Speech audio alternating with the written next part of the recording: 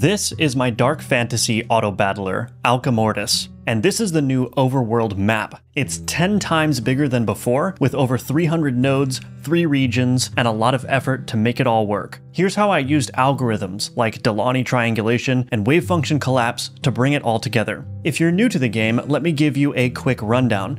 In Alchemortis, you play as a necromancer who uses forbidden alchemy to create powerful synergies. You move around the map collecting cards, enchanting, upgrading, and fighting until you're strong enough to take on the bosses. With the alchemy system, you combine the properties of multiple cards into a single card, potentially creating something obscenely overpowered. The goal is to collect as much power as possible before the Inquisition catches on to you. If you're caught unprepared, it may be game over. The newest playtest build for Alchemortis is live right now for Patreon members, but I'll talk more about that later in the video. In the previous build, the map was relatively small, only about 30 nodes in total, which felt unsatisfying, so I made the map 10 times bigger. Now the map contains roughly 350 nodes, divided into 3 distinct regions. Each region has a different flavor of enemy faction. The first features mostly peasants, the second, soldiers, and the third, higher cultural figures like bishops and even angels. Getting that many nodes on the map presented several challenges. I had to generate the node types, connect them with sensible edges, and place all of the decorative elements, all while keeping the load time low. Another major challenge was balancing player progression. I needed to reward players for moving into later regions, but also prevent them from gaining so much power that the game became trivial. First, let's talk about the technical details of map generation. How do you get 350 interconnected nodes with non-overlapping edges in a way that still presents interesting choices to the player? 3 algorithms handle this: Poisson-disc sampling,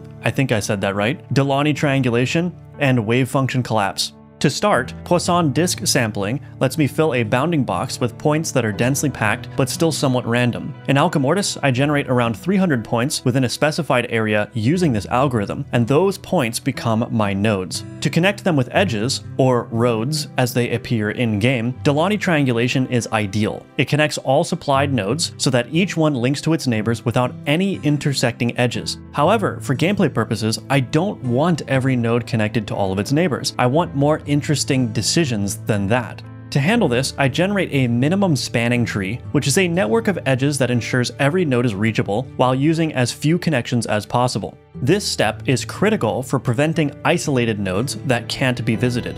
Once that's in place, I can take edges from the Delaunay triangulation and add some of them back at random to increase navigability. Since these Delaunay edges never intersect, I can safely add them without creating visual clutter. This approach creates multiple pathways to many nodes while keeping some sections of the map more restrictive. It's surprisingly elegant once you see it in action. Getting the map connected is one thing, but determining which node types go where is another. This is where wave function collapse comes in. Despite its intimidating name, it's a simple rule-based system. Each node starts with a list of possible node types, and when one type is chosen, it affects what can appear nearby.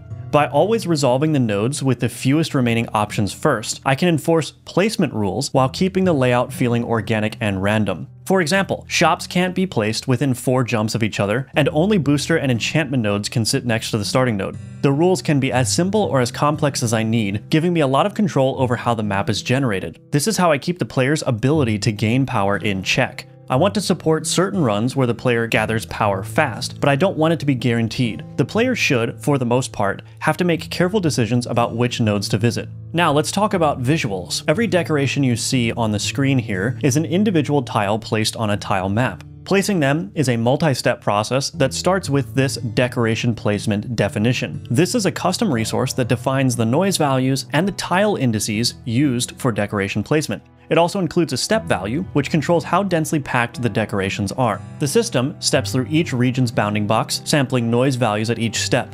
If the noise value falls within the defined range, a tile is placed at the nearest tile map cell. This process produces organic-looking landscapes and supports all kinds of decorations, like this windmill, which is actually a separate scene. The end result is a map that's fun to navigate, visually distinct, and rich with regional variety. Expanding the map size solved one of the biggest issues from the first playtest of Alchemortis. Players felt the map was too small and didn't give them enough time to appreciate their progression.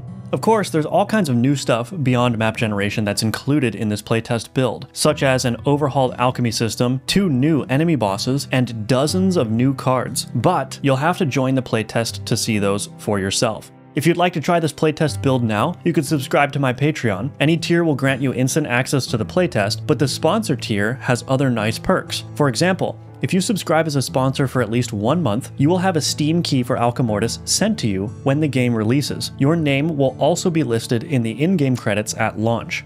Alternatively, the playtest build will be open to the public starting Friday, November 7th. Be sure to join the Discord so you'll be notified when it goes live. You'll be able to join the public Alchemortis playtest from the Steam page, and while you're there, consider wishlisting the game. That would help me out a lot. If you play the playtest, be sure to send your feedback in the Discord server. I can't wait to hear what you think of the new map and all of the other new changes. Thanks for watching, and I'll see you in the next video. Thanks for watching this video. If you want to support my work, please consider wishlisting Alchemortis on Steam, subscribing to my Patreon, joining the Discord server, or purchasing one of my courses. You can also sign up for my email list at firebelly.com. The links for everything are in the description below.